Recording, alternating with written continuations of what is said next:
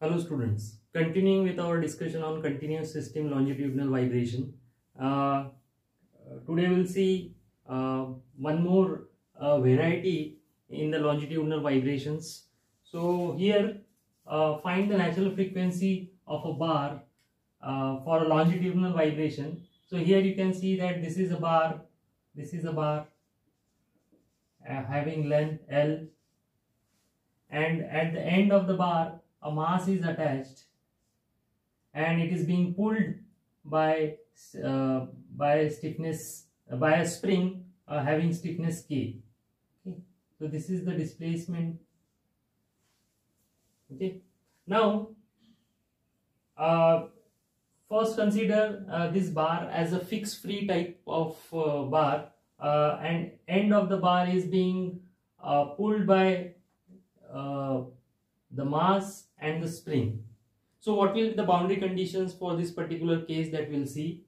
Now at fixed end we know that the displacement is 0. So at u x equal to 0 and t, this is the boundary condition for fixed end.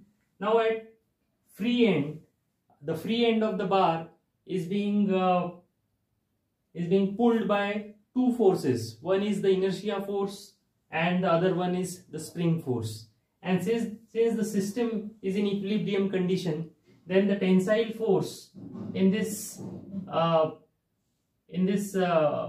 is equal to the inertia force and is equal to the spring force. So the boundary conditions for the free end is, this is the tensile force in the bar, and this tensile force is equal to the inertia force because of this mass. Now we know that the inertia force is mass into acceleration, and since the spring force and inertia force are in opposite direction, so that is why one is kept as negative, one is kept as positive. Okay, so this is the inertia force at the free end of the bar. Similarly, the tensile force is also equal to the spring force. So this inertia force is also equal to the spring force, that is stiffness into displacement. And we know that the general solution for the fixed free end of a beam is given by this, or this is the general solution for the longitudinal vibration. First we'll apply the first boundary condition, that is u equal to 0 into t. So if you put this boundary conditions, we'll get the value of b as 0. So we modified, or rather reduce the equation solution equation here.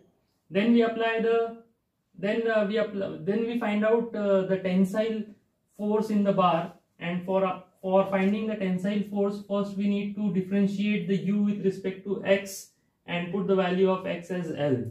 So this is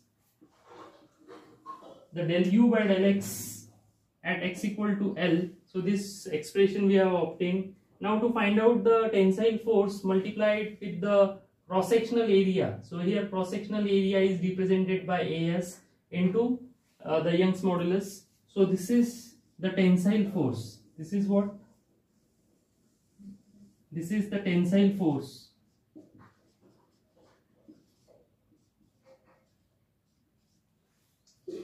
And the second boundary conditions, the tensile force is equal to the inertia force. So we'll find out the inertia force as well.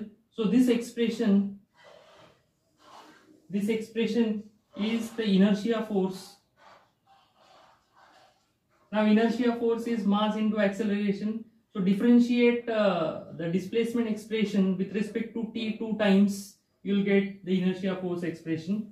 And according to the second boundary condition, the tensile force is equal to the inertia force. So we will equate it, and after equating it, we get the solution as tan of omega n upon c into L is equal to AE upon c into m into omega n. So this is the relation that we obtained by applying the second boundary condition. Then third boundary condition is tensile force is equal to the stiffness force.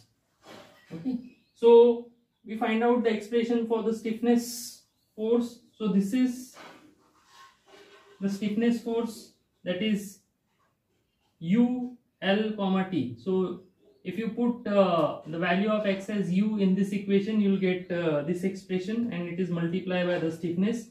So this is the spring force, and when you according to the third boundary condition, the tensile force is equal to the spring force. So the tensile force, so this is the tensile force and this is the spring force. When we equate the expressions, we will get the second relation, that is tan omega n upon c into L is equal to ae omega n upon k into c. So here in equation 1 and equation 2, the left hand side is same, so we'll equate the right hand side. So when we equate the right hand side, then this a will get cancelled, e and e will get cancelled, c and c will get cancelled, and this omega n square is equal to under root k by m, and omega n is equal to under root k by l. So omega n square is equal to k by m and omega n is equal to under root k by n. So this is the frequency equation for this particular arrangement. So I hope you have understood this variety of longitudinal vibration, and this will give you sufficient idea how to approach this kind of a problems whenever there is a force applied at the end. So thank you very much.